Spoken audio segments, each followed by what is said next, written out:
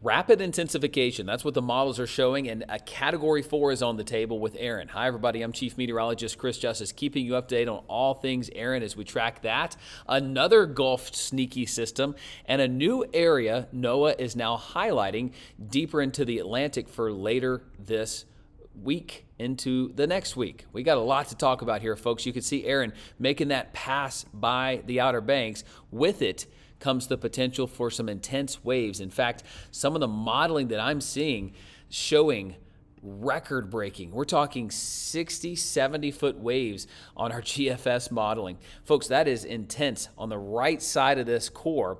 And even though this is several hundred miles offshore of the East Coast, that's going to generate some intense rip currents, also some really high surf from Florida to Georgia to the Carolinas up through the mid-Atlantic and the Northeast. Let me show you what I'm watching right now. So the new European model has stopped that trend west, and it's parked it. Now, where it did yesterday, we certainly had a big shift to the west that sent this thing from east of Bermuda to closer to the Outer Banks. At least it's not brushing up against the United States anymore. But a close pass of a major Category 4 like this does a lot. Now, the hurricane hunters have been flying around in this, got new data on that. What they do is they get inside this storm, crisscross it to dissect the winds, find the worst part of the storm, and try to see where it's going. Now, what this does, the better part, other than just giving us current conditions to see what it is all this feeds data into our computer models, giving it a new center of circulation, a new intensity. So when we move forward from here, we know that we can have a little more trust in the modeling because it's going off of the freshest data absolutely possible. These, big planes that fly in have radars on them. Now, they're getting all kind of data to feed this. And you can see on the satellite, this thing is looking extra strong tonight, getting a lot more organized. And tomorrow through Saturday, this thing's going to undergo what we call rapid intensification, where it bombs out its pressure and becomes intense very, very quickly. So where is it going? The official National Hurricane Center track has this as a Cat 3. The models are showing Cat 4. Now, the National Hurricane Center track has only been within 5 miles per hour away of, that Cat 4 strength. Now, I'm a big fan of these ensemble modeling, and in this case, you've got all of them plotted here on one map. They're in great agreement. You've got the European, you've got the GFS, you've got the Canadian, all showing west of Bermuda, but safe enough to the east of Cape Hatteras to not have a direct hit. But in any case, this is a big system getting closer to land. As you look at the trends here, we have had a trend toward the west with the ensembles here over the past 4 runs or so, but it's not a dramatic going to make landfall trend. It's still curving around that big Bermuda high. So I think we're becoming a lot more confident that this is not going to make landfall in Florida. Does it brush up against the Carolinas? That still needs to be ironed out, but we're getting more confident each modeling data that comes through. Here's the new model data from all of our tropical models. Still a pretty good spread here, but even the farthest west track is plenty safe of the Bahamas. Now, I mean, this is where the center would be if it's that far west, so you'd have impacts far west, but it wouldn't be a direct hit. All right, does that make sense? Let's look at the modeling data. Here's the European model, sends it between the Turks and Caicos and Bermuda. I mean, that is a close call. And with it being so close to Puerto Rico, the northern part of the island chain here, I mean, tropical storm force winds will be present in the Lesser Antilles all the way to Puerto Rico through the Dominican Republic. Then it chugs to the west, gets very close to Turks and Caicos, gets up here toward the Outer Banks. There's the 12Z run. Here's the 18Z run. And let's look over here at the AI version.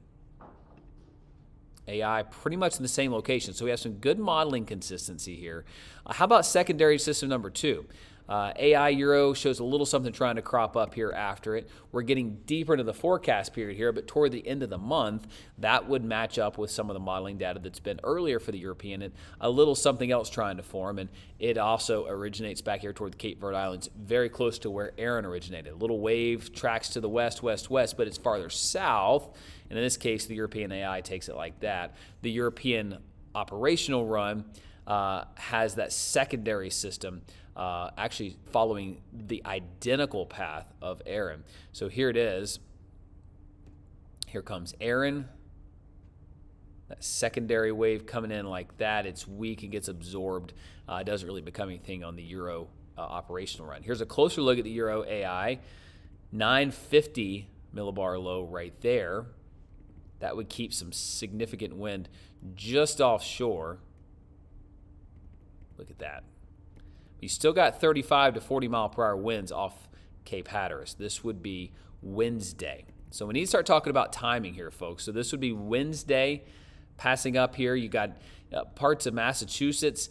Boston could have 45 mile per hour winds because of how close it gets to Boston. Let's look at the operational European. Let's flip it back to the 12Z run.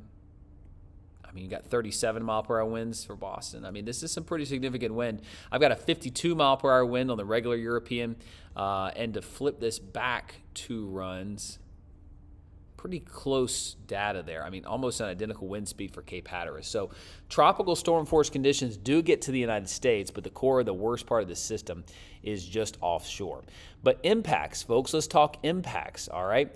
If we get down here toward the Caribbean, that's where I want to start with this, because as we look at some of those impacts for our friends in the Caribbean, I mean, we're going to be talking about some of those winds starting to pick up in areas like Barbuda, Puerto Rico. I mean, we're talking about some pretty gusty winds within 48 hours as we map this out, model it out closer right here.